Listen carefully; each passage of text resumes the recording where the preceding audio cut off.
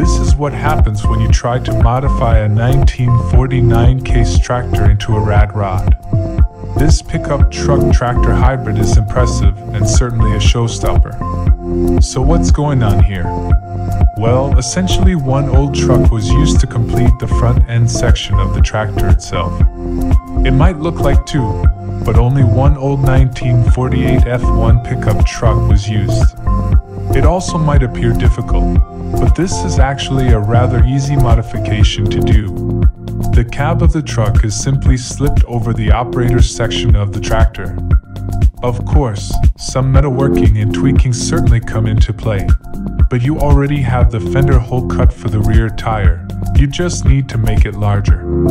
The hood section and front grille portion of the truck are outfitted and fabricated to complete the front of the tractor.